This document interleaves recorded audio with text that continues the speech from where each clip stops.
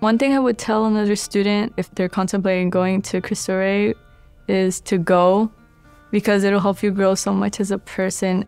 They give low-income students the opportunities to do everything, to go anywhere.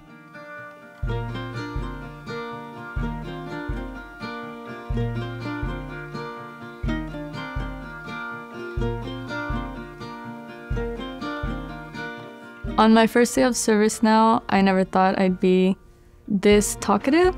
I was really scared of pushing myself out of the box. Jasmine does have anxiety when it comes to presenting in front of others in public. My heart beat so fast I couldn't contain it. Now that I'm at ServiceNow, presenting is way easier. I think it's because I've grown as a person. It was very enlightening, right? That, even though work can be chaotic, there's still a lot of little wins that happen on a day-to-day basis that need to be celebrated. Albert shows that he cares. He's the kindest manager I've ever had. He's taught me that it's okay to make mistakes and that you can grow into a better person than what you are now. We are extremely proud of Jasmine and the fact that she got into the University of Chicago on a free ride. I decided to go to the University of Chicago because they have the 4th best law school in the United States, and I hope to be a lawyer in the future. Jasmine has grown tremendously professionally and personally.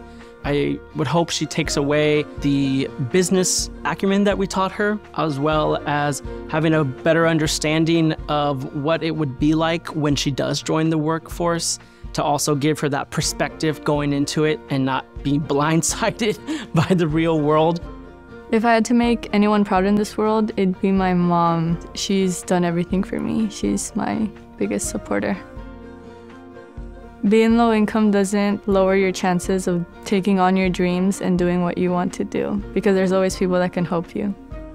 You really are a role model. If I ever do have a daughter, I hope that she follows a similar type of path that you have. I'm really proud of you.